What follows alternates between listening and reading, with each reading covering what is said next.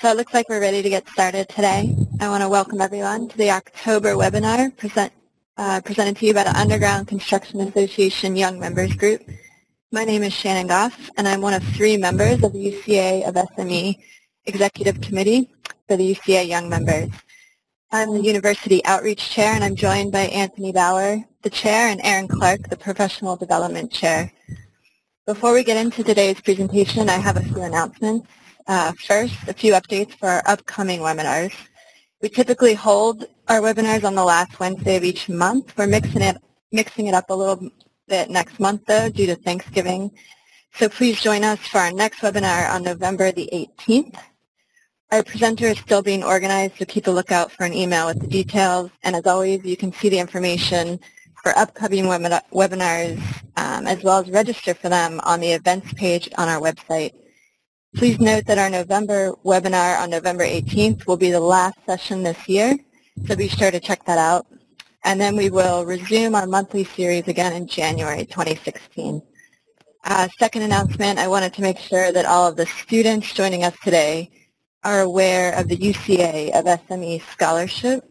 Applications for this are due on December 8th, and there's a link for more information on our homepage. Now moving on to today's session, we continue the webinar series with a presentation by Tammy Cleys, a project manager for the City of Portland. Her presentation is on the Taggart Outfall Structural Rehabilitation Project, and she will be discussing the preliminary design for this project. Tammy holds a Bachelor of Science degree in Civil Engineering from Oregon State University and has 22 years of experience in the industry. She was the design manager for the City of Portland's East Side CSO Tunnel, which was a 22-foot diameter, 6-mile-long bored tunnel. She's currently working on enhancing and solving issues in the functioning of the larger Willamette River CSO system. With that, I'm going to turn control over to the speaker. Tammy, thank you very much for presenting to us today. And when you're ready, you can share your screen and begin your presentation. So the City of Portland, we finished our CSO system in 2011, and right now what we are doing is we're looking at what we did right, what we did not so right, where we're headed, and the Taggart Outfall 30 project that I'm now working on is how the two intersect as far as what we didn't do right and what we're doing to fix it. So real briefly, the Willamette CSO tunnel system put 2 tunnels along the Willamette River on the east and west side. One is a 16-foot diameter, approximately 3-mile-long tunnel, and another one is the east side, which is 6 miles long and 22-foot inside diameter. It's constructed, it's operational, we've met all of our mandated requirements as far as we've had no overflows that did not meet our federal mandate of the storms that we were allowed to overflow on. We report yearly to DEQ, and like I said, that's the part that's going well. We built it to function well, and it's doing so. However, there are certain glitches that we did not anticipate in the design that we're going back to now and solving. What you have in front of you there is the tunnel system and where we have areas of concern. On the left-hand side is the west side tunnel, and the Balch consolidated conduit and the next shaft down, which is Upshur, we've had some transients and some venting issues. And then on the right side, on the east side tunnel, the Alder Basin has also had some transients and venting problems. And then just below that, you'll see the 30, and that's Outfall 30, and that will end the webinar discussion today. But we have both structural issues there that probably existed before, but we exacerbated with the construction of the tunnel. So what we're seeing in that western portion, which is up in the upper left-hand side, is we're actually seeing transients. So we're getting some actual water hammer back that this is an example of a lockdown manhole in the system that blew and raised up the cone and took out some parking lot pavement and then settled back down.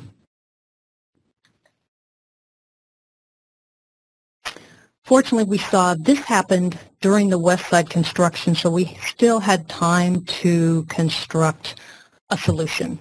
So we modified some of our tunnel design by giving an opening so the transient surge could release to the north. If you look at that diagram, the shaft was not to have a pipe connection left to the north. It was to be a closed system. We left that there in order we could have a weir overflow, and the transient would have a place to release that pressure wave rather than continue it up the system and theoretically to another manhole that we didn't know was going to explode.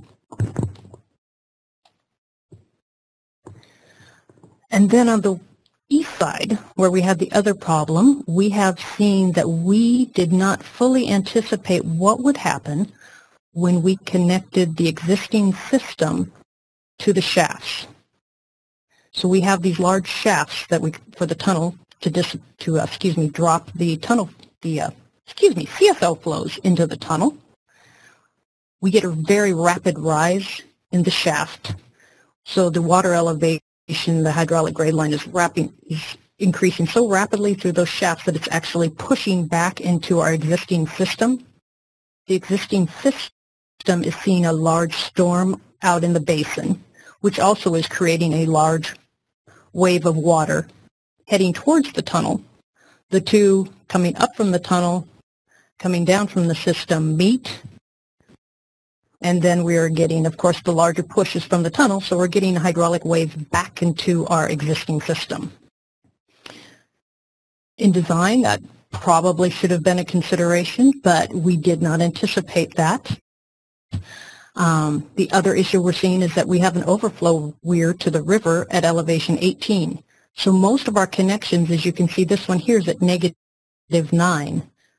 We've got a wall of water sitting there if the shaft is full, the tunnel is full and the shaft is full and it's overflowing. So we've got a wall of water, again, meeting that incoming flow or backing up into the system.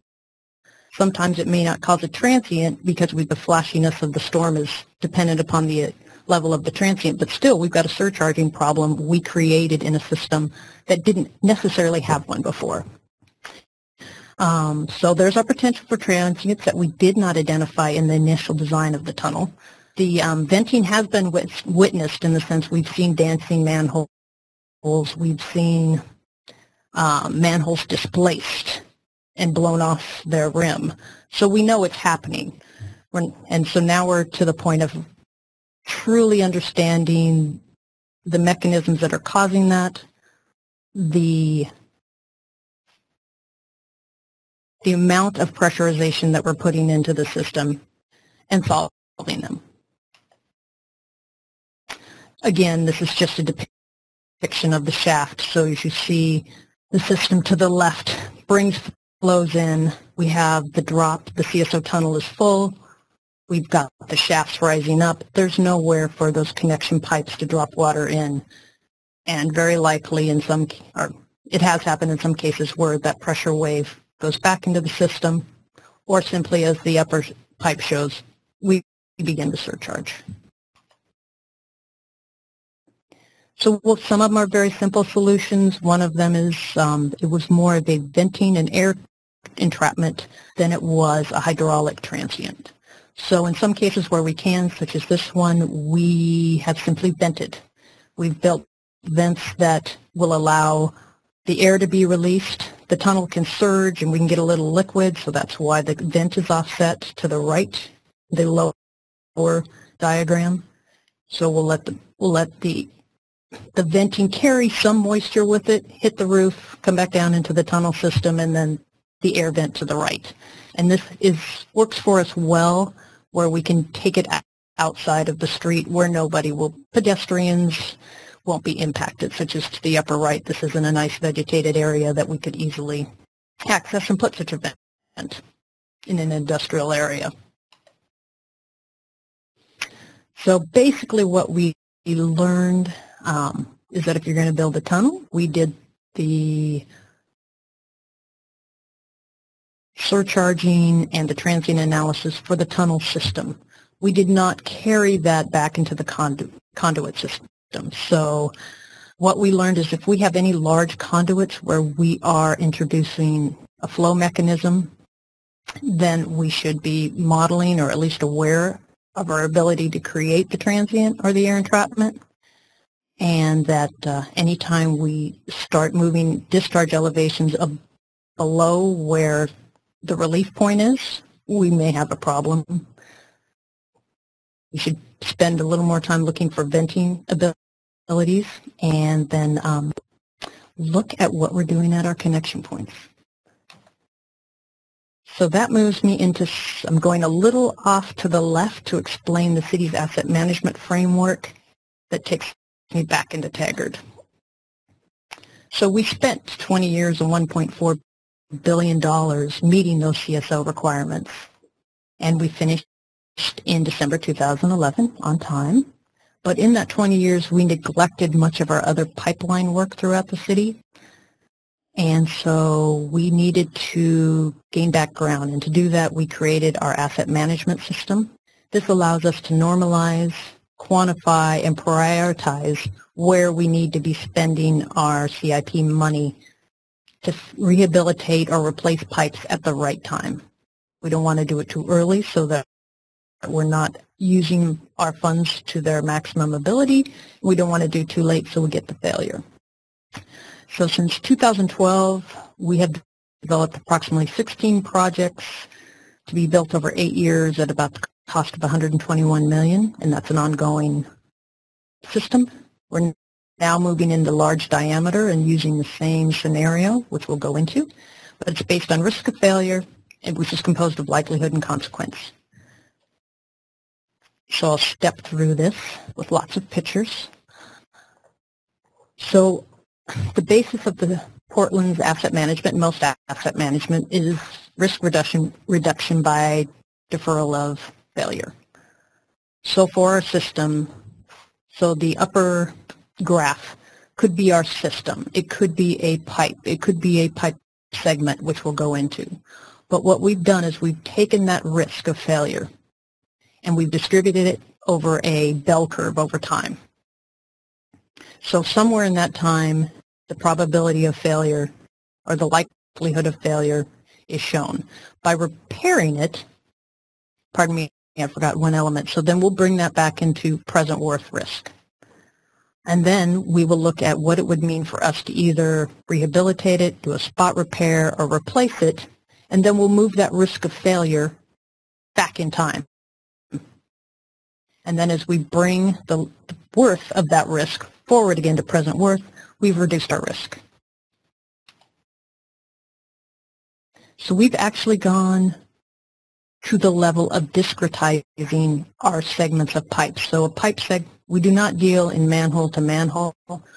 In the small diameter in the basin projects, which we're now invoking on, we have 10-foot segments.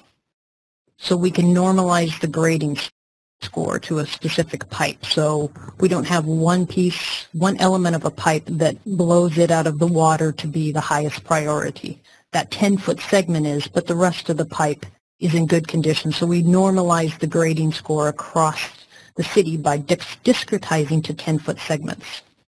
It captures the innate failure mode also of the pipe. So we wouldn't replace the pipe if it was one point that's driving one 10-foot segment. We would do a spot repair.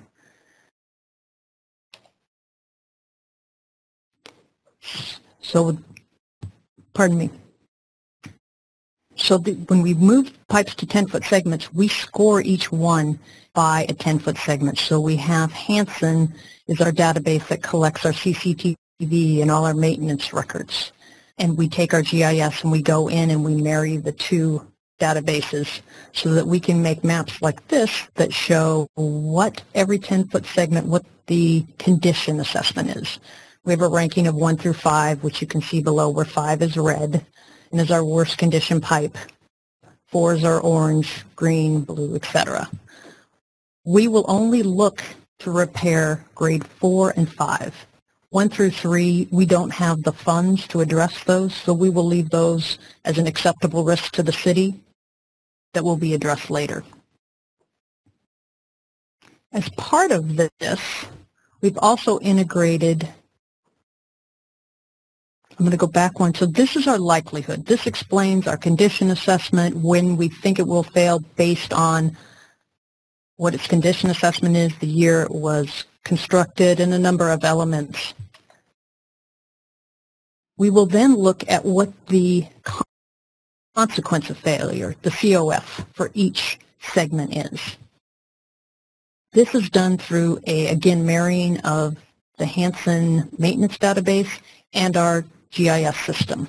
So numerous lookups, numerous XPs, type analysis. It will go in and look for whatever pipe segment we ask it to, where that segment is in relation to its street classification. If it's an arterial, the consequence of failure is larger. It's going to put more money towards the disruption of traffic. If there's a water line nearby, it's going to look at its size and proximity. It's going to add more money to the cost of failure, both for the failure that we would cause the water line and for the amount that it would reconstruct the system. The depth of the pipe goes from our maintenance, and it's more expensive, of course, to fix a deep pipe. Other miscellaneous things, if there's environmental zoning, it'll add money and time for how much it's going to cost to get the permit, what the difficulties are. If there's a railroad, if there's a building nearby that's either in danger or will be impacted at the cost. So we'll take that consequence of failure. We'll use a remaining useful life to help us estimate what the likelihood of failure. So for those condition assessments, which I mentioned earlier, 1 through 5. So if we had a condition assessment of 3, it will go over and it would say that it's an approximately 80-year-old pipe, so its remaining useful life is that 40 years, 80 to 120. So we've used this curve. It's really a concrete curve, but it tells us how much remaining useful life, thereby what's our likelihood of failure. We expect that that pipe would fail somewhere in a bell curve around that 120 years. And we do give a few more years to catastrophic failure, but that doesn't play too much into the actual calculation.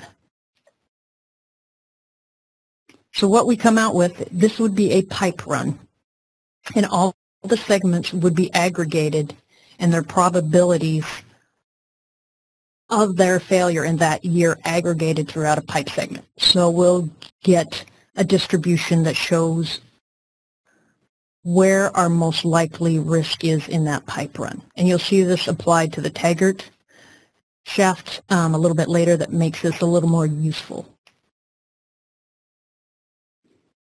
So as we decide what our consequence of failure is, we actually have a typical failure progression. So our initial failure is street fell in. So we calculate how many basement floodings that would cause if we collapsed a pipe. Typically on our small diameter pipes, we put a number in of 4, and we give them $5,000 each. Then we've got a surface flooding problem that we need to clean up and anticipates what kind of street it was and what kind of traffic impacts we're having. And we usually calculate that we had a sinkhole also. And again, that's relative to where the sinkhole is, what the cost we attribute to that. We've got a stabilization, plate it, traffic barricades, start the bypass pumping so we can fix it, and then the emergency repair. And that may either be, for the small pipes, that may either be a whole pipe or a spot rehabilitation, and we approximate that as our typical cost of construction times a multiplier of 1.4. So for every failure of every pipe segment, we calculate this so that we know what the cost for every segment would be if we fail. We assign those costs in your triple bottom line. So we have all these costs allocated according to economic, environmental, and social. And I won't go too much into that, but again, all those parameters are put into that calculation based on this triple bottom line.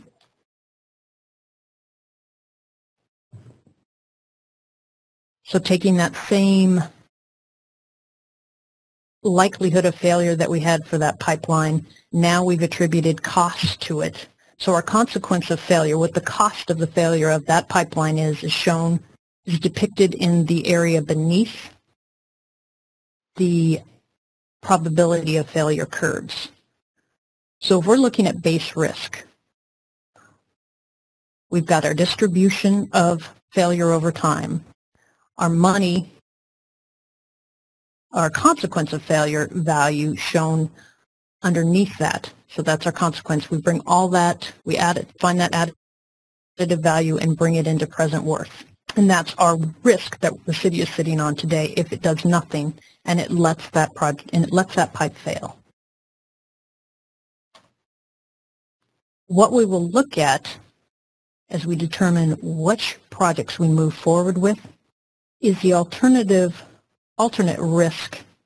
What's the value of that for its net benefit cost ratio? So we look, almost all of our projects anymore, we evaluate for a net benefit cost ratio. So net benefit cost ratio must be positive in the first place. If it's negative, then we're spending more money than the risk the city is carrying. So if the project costs more, costs $1 million, but if the pipe failed and it was only $500,000, we wouldn't do it, and it would have a net benefit cost ratio of 0. So in this place, in this slide, we've rehabbed the pipe. So we've got an initial project cost in 2015. Our consequence of failure is much less out in the out years, and the likelihood because we've moved that project out into the future. We've moved that failure mode, out into the future. So we bring all that, we still bring everything back to present worth, and our NBCR is our 100-year present worth base risk the city's carrying, minus the 100-year present worth of the alternate risk, because we still have risk of failure. We still have some risk. We may have left some basement flooding, say a 25-year basement flooding risk out there. So we could have left ourselves some risk divided by the project cost. So one, it has to be positive, and then how much, how it compares to one alternative versus another, which one receives the higher NBCR, tells us how the best way to spend our money. So I'm going to skip that one. We went over that. So now we're moving into, that's how we've done our smaller basin-wide, say 8 to 24-inch pipes as we're going to try and bring the rest of our system forward that we neglected during the CSO years. So the post tunnels, now we're looking at the rest of the system, as I stated. And that system worked well for small pipes. We're now tweaking the NBCR paradigm that I just walked through briefly to work for large diameter pipelines. And I'm sorry, I'll go back one second. This is done through the Taggart Outfall project, and CH2M Hill worked very much in partnership with the City of Portland in creating the methodology to work through the paradigms. So we've used it on this project. It'll be tweaked a bit more and modified for later large diameter program that we have coming forward. But this took quite a bit of discussing, debating, and eventually determining a way forward. So much kudos to CH2M Hill for working through the pain with us. So this is the Taggart Outfall pipe that we're going to talk about briefly. As presented, it's the Brooklyn trunk system. It's 7,600 linear feet of 66 to 120-inch brick sewer. The 120 is, of course, the lower system that outfalls to the river. It's our largest CSO overflow point. It was constructed in the right-hand side. You can see it. It was constructed both as open cut and as a tunnel with 3 layers of brick and then a paver bottom. It's constructed in 1909 at a cost of about $250,000. It was the most expensive sewer the City of Portland has ever embarked upon up to that point. It was constructed to alleviate death and sickness, mostly from typhoid in the crowded inner east side of Portland. It carries, in a 25-year flow, storm, about 900 CFS because it ties into the largest CSO basins that the City of Portland has. So it's a significant piece of our infrastructure and our CSO system. So in 2002, we started to embark upon this idea that we needed to rehab our system, and in 2012. So what came back from our large diameter CCT inspection program is that Taggart had some issues. So you can see we have some misaligned bricks. We have significant infiltration in portions. You can see the spring line that we have some sort of joint there that's beginning to separate, and a lot of mineralization along with some cracks in some of the portions of it in the ceiling, which you can see here, and again some mineralization around there showing that we are getting water into the system. It is underground water for about 3/4 of the large outfall section. So briefly, this is where Taggart Outfall is located in the city. As you can see, it doesn't follow streets necessarily for much of it. We're under buildings, partially in right-of-way, and then underneath, if you look to the very left, the actual outfall is under our Ross Island Sand and Gravel, one of our Ross Island Sand and Gravel facilities, which is a very large concrete producer in Portland, and probably one of the worst conditioned portion of that pipe is underneath that facility. Working towards looking at an NBCR for the Taggart Outfall was both to validate its criticality, validate the $15 million that the city had budgeted towards its repair, and then we would also use it to evaluate the alternatives that we came up with. So one of the issues we saw all the infiltration. So we had a condition assessment of the cracks in the CCTV, but we needed to take it one step further and determine what we had outside of the pipe due to the age and the infiltration and the methodology, which included open cut and tunneling of different portions of the outfall. So we hired a consultant to come in and do pipe penetrating radar along the pipe. So we had, as you can see there, 2x4s, and we put the sensors, and we walked the majority of the lower section in order to determine if we had voids outside the pipe. In some sense, we were happy to see that we didn't have as many large voids as we might have. We did find some 12 to 36 inches, as you will see below, and then a number of smaller voids, but nothing that led us to an immediate fix of a cavity that had been created through 100 years of infiltration. And some sections look better than others. You can see from the color coding there that we have now started to discretize the pipe. So instead of the 10-foot segments that we used on the smaller pipes, we decided that a small pipe might fail in a 10-foot segment. It's not a bad number. A large pipe of this size wouldn't fail in 10-foot segments.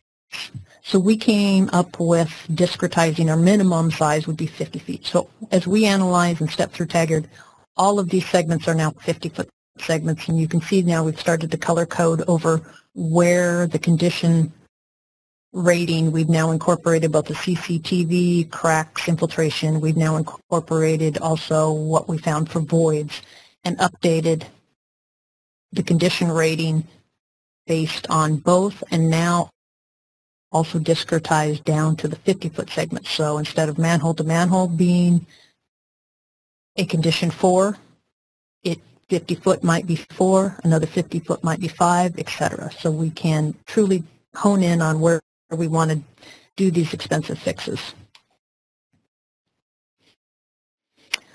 So that's what we did to really update the condition assessment portion. The other thing we needed to do was update the remaining useful life curve. As I stated before, we had one that was developed for primarily concrete pipe.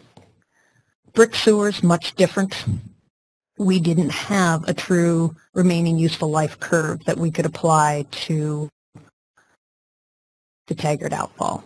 So CH did much of this work in looking throughout the nation, looking at brick sewers, looking for their condition rating score, where they failed, what the mechanism of failure was, and collected a number of data points.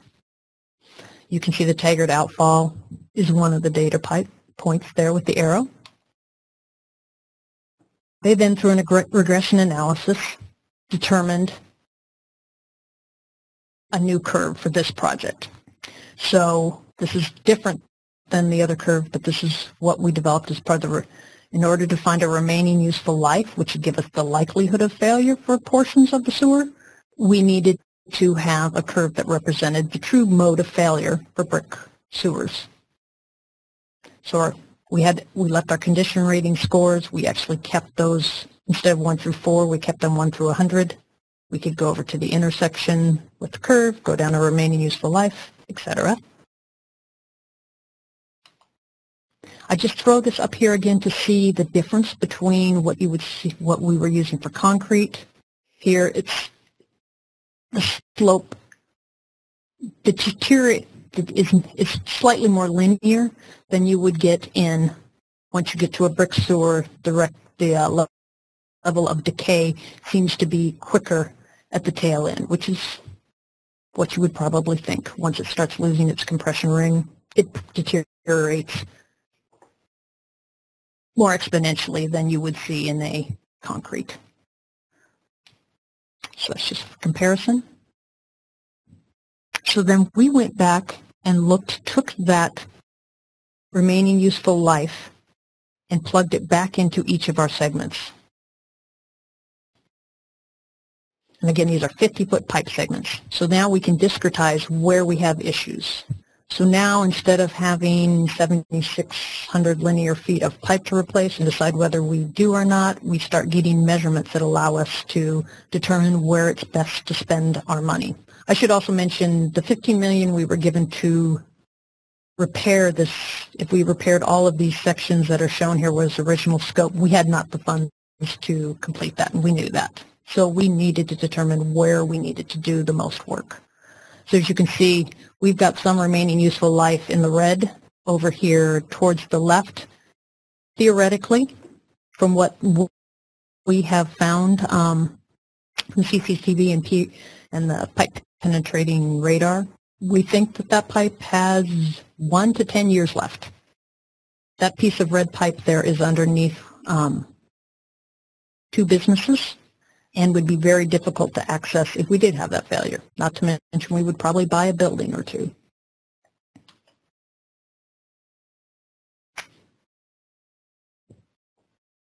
The other thing we needed to look at was our consequence of failure. As I stated before, we had costs associated with a water line being nearby, or that we were in a busy street, or that we were near rail and we had more difficult construction. We did not have the type of cost that would be for a large diameter emergency repair cost, such as a wide, deep excavation to make the access shaft. The high cost of bypass pumping. That was a fairly minimal cost for small pipes.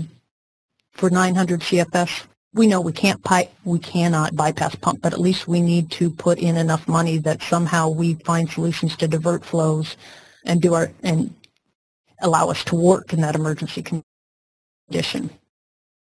And real briefly, you'll see we broke it up into 3 sections: the west reach, the east reach, and the south reach.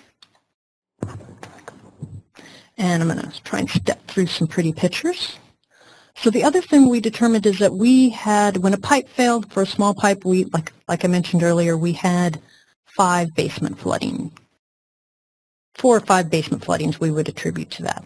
We realized when a large diameter pipe breaks, we have a much larger problem, and even problems we don't consider with smaller pipes. So what we did was we went in and we broke the pipes.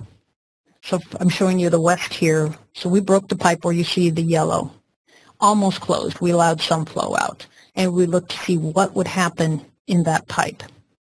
As you can see from the elevation ranges, we have a small pocket where the purple is outlined. It's a slight depression in the city. So that large pipe would back up into the system, and then eventually those red manholes show that we are overflowing those manholes, and the yellow ones are just starting to overflow. So we have backed up the system to the point of all those red properties are in risk of basement flooding. All the ones in black are all commercial, which are in risk of basement and business flooding. We have inundated the area in the purple with surface ponding, and we use that then to calculate the risk of the consequence of failure. So for that, we had 103 manholes that flooded and street cleanup and disruption, because there's also a highway in there, along with our heavy rail and one of our light rails, which would all come to a halt because we were now flooding their ballast. So this was quite useful in seeing the extent of a failure mode for our large diameter pipe. Briefly, I won't go through these, we just did, but we did the same for the south. We had a much lesser impact as far as basement flooding. We didn't have that ponding because we didn't have that same bowl area that we were worried about. We had no heavy rail in the area. So much less consequence of failure at calculations. Again, did the same on the east, and again you can see we had 209 residential basement floodings, but at $5,000 versus a business flooding. Business commercial is more in the range of $50,000. We lessened our risk. We lessened our consequence of failure here also. So I'm just going to walk through the west reach a little bit. So we took that west reach scenario where we broke it, and we did our triple bottom line, where we calculated how much it was going to cost to take that highway offline, to take the rail, the ridership off our light rail system, to pay the commercial people, to pay our basement flooding, to do our emergency repair with some large shafts. And this is what we came up with. So just one 50-foot segment, if it failed, as an average, would cost us $10 million. And so a lot of that is the basement flooding, as you see on emergency spot repair, because we're going to have to stabilize that area ASAP, especially with the brick that can unravel. So that gave us a lot of room to move forward with justification on the project. So we found our likelihood of failure by our remaining useful life. We then have a consequence of failure of $10 million for one per 50-foot segment in the larger pipeline there. And now then we started doing, putting our risk over the number of years. And in doing so, I will have some. So in a 50-foot segment, this is a depiction of what that risk looked over that 50-foot segment, or what two 50-foot segments look like if they have different likelihoods. So you can see that we have that 50-foot segment, the area in the black distributed equates to about the $10 million, because that's the area, the consequence of failure, sitting out there with a remaining useful life of approximately 23 years. So that's the center of that's driving the center of our bell curve, and then it's distributed out. Another segment was in slightly better condition or had fewer voids. So it's the green, and it has a remaining useful life of 43 years. And as you can see, the distribution is different, because as we move out further in time, we have less certainty, theoretically, in when that will fail.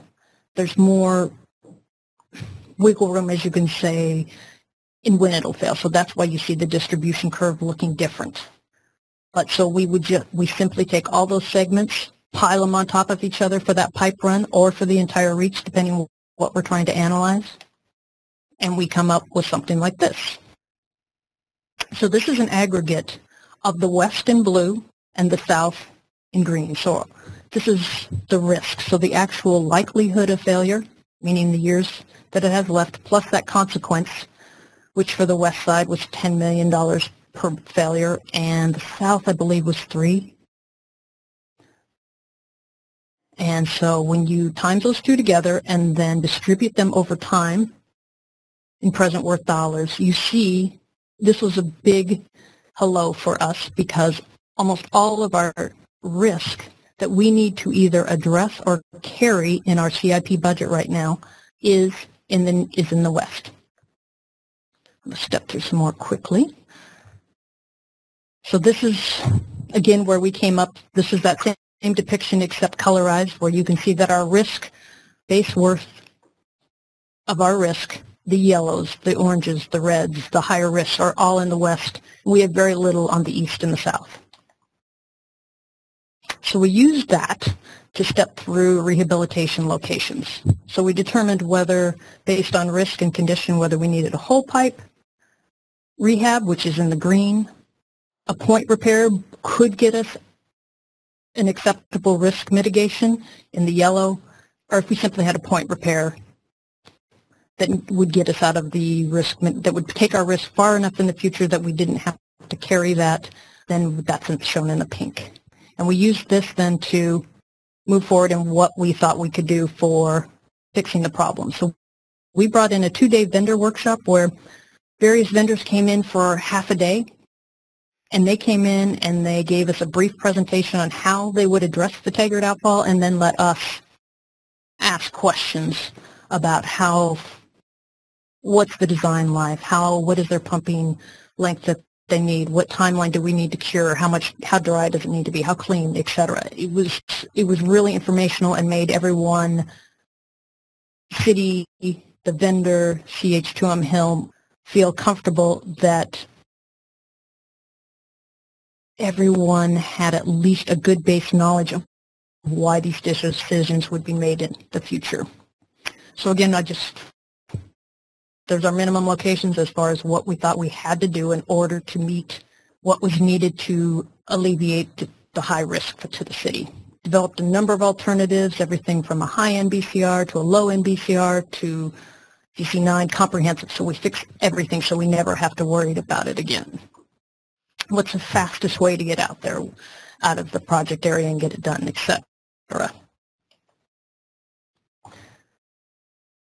So then we needed, with NBCR, everything has to have a cost. So you have a number of, any other project, you have a number of non-cross cost criteria, such as private property impacts, business impacts, which typically you can give ratings to or points to, but in NBCR, everything has to come down to a project cost. So we ranked these, decided what was important on these various criteria, such as environmental impacts, to public disruption, things that you typically deal with. And we needed to find ways to financially find cost to those.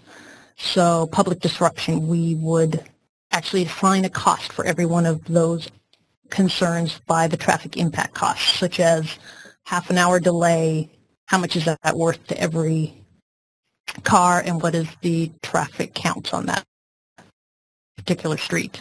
Environmental impact, indirect cost of permitting.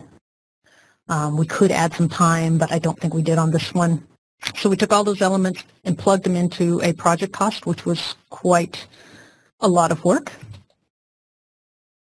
We also took those rehabilitation technologies and we applied what their remaining useful life, because remember, we have to take those project costs and the remaining useful life, bring them together into a present value to compare. So different technologies had different remaining useful life, so we had to determine what those were, such as the epoxy injection and brick repointing, of course, have 10 years or so. I mean, they're not expected to be long-term fixes, versus a slip lining that would have 100. So we poured all of our work that we'd done on the likelihood of failure, making new curves, finding our PPR information, our consequence of failures, our flooding maps, and we did our 100-year present worth. We just went through how we came up with project costs and we came up with the alternatives, the structural alternatives that, and we applied MBCR to them. So if you look at alternative 1, we have a spray applied, meaning that we were looking both at a geopolymer or a shotcrete, and we went through what the costs were for each, and then what our MBCRs were. So if you see on this one, we have high MBCRs because what we did is we stuck with the whole pipe and the structural the whole pipe repairs in the blue and just point repairs in the red, because theoretically we don't have to fix that pipe completely. So you can see we have very high MBCRs of 23,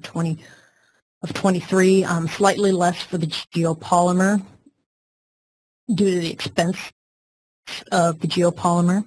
But looking at this, we also knew, now coming back to the original summation, is that we have an IE of approximately 0 at the outfall. We have an overflow weir at ANR 745 of 18. So we've now created this weir in the system that backs up the flow before it can overflow into the tunnel system. And that 18 was based on river level. But right now we actually put a weir in that brick sewer that allows that big, long, flat brick sewer to surcharge in long storms. We introduced surcharging into a brick sewer, and so we had to think to ourselves, do we really want to leave this sewer under buildings surcharging? So we changed the condition relatively soon. So we did develop the NBCR that would fix the entire system. So you see here, that's what we did. That entire blue is a whole structure pipe. Our NBCR went down less because theoretically we're fixing some things that we don't need to about 18. And again, this is a tunnel. This is for our tunnel liner plate and our spray applied. We also did, do you want to fix the whole thing? Because we know it's brick. We know it's in mediocre condition, but not as bad as we thought it was because of our assessment that we've done. Our NBCRs went down to 9s and 12s. So this was a quick this is a way of taking some of the subjectivity out of the decision on how much brick sewer you fix in your aging system to bring it into, these are the numerics that you get for your net cost benefit of how well you're spending your money.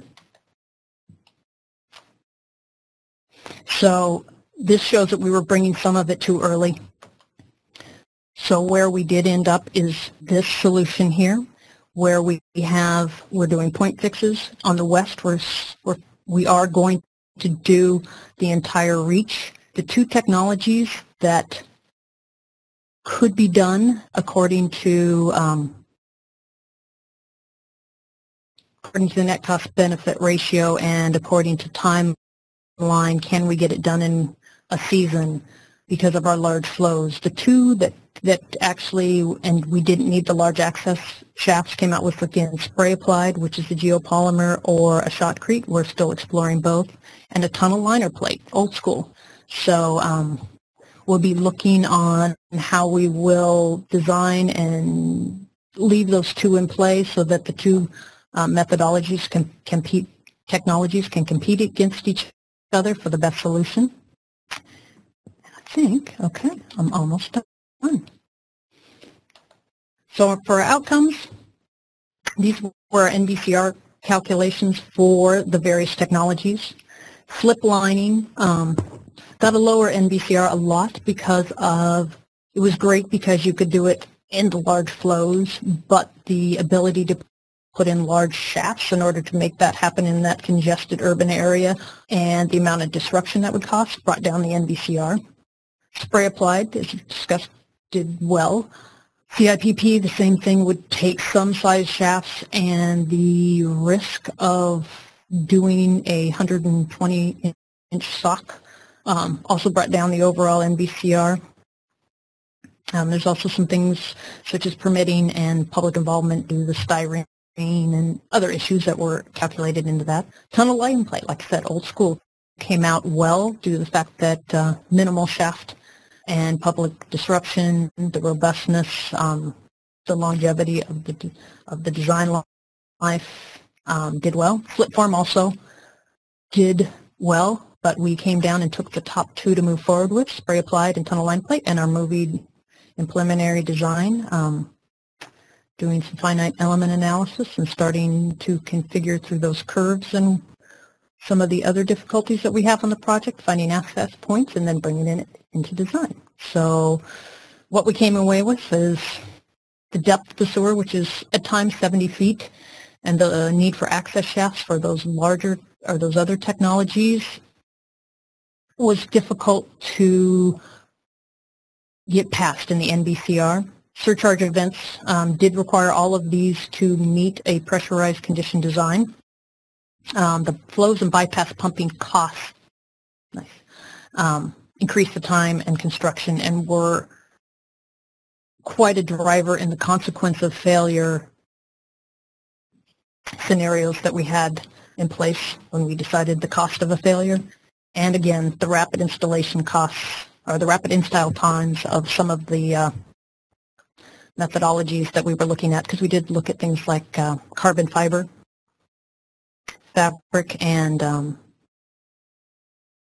some other methodologies that took longer and had more people in the pipe, thereby inducing risk, were also actually calculated into the NBCR. So I think what we did was monetize as much of those elements into the project selection as we could, and we came out with not what we were expecting and maybe not what we would have without this tool, but we validated that where we need to spend the money for the city, where the city believes that the money needs to be spent, we'll get some additional funding based on the risk analysis and what we want to move forward to on technologies. And again, I left CH2M Hill also on this because they did a very large portion of that work with us. And thank you for listening to me. Tammy, thank you so much for that great presentation. I haven't seen questions come in yet. I haven't seen questions come in yet, so I'd like to invite all of the attendees to please use the chat panel to submit any questions for Tammy that you may have. And Tammy, while they're doing that, are there any closing statements you'd like to make? I have found this webinar a nice opportunity for me to think a little bit outside the box and think about how I have been. One of the nice things about being a civil engineer is being able to grow one piece of work into another. And I think that's a nice key to have as you work through your projects. Instead of thinking of one project to another, is how to make a storyline of what you've done and where you want to be and what you want to create with those past experiences. So that was a nice learning piece of information in putting together this presentation. And, you know, the East Side Tunnel was definitely out of my scope of, I had never done anything quite that big yet. And I'm really happy that I just said, with help, I'll do whatever you need. And it was a really growing opportunity for me, and I enjoyed it quite a bit. And I'm glad that I jumped in with both feet and worked with other people who were more experienced, who would let me ask question after question after question till they were just tired of me, but they would just let me do it till my mind was full, and it was great. Use the people that you have on your side who want to help you also succeed. That's wonderful. I'd like to go ahead and remind our attendees that we really appreciate you joining us today, and we are recording today's session, so we'll have that available on the UCA Young Members website within the next 48 hours, and we'll send you an email letting you know when that video is posted. Tammy, we did get a thank you and appreciate the presentation, but it doesn't appear that we have any questions at this time. So since we're at the top of the hour already, that went by so quickly, I'd like to thank you so much for the presentation. It was very informative, very interesting, so much detail to it. I'd like to invite our attendees to join us November 18th for our next webinar for the UCA Young Members. Again, check the website for details on that next speaker. And we'll go ahead and end today's session. But thank you, Tammy, so much. This was such a great presentation. Thank you for the opportunity.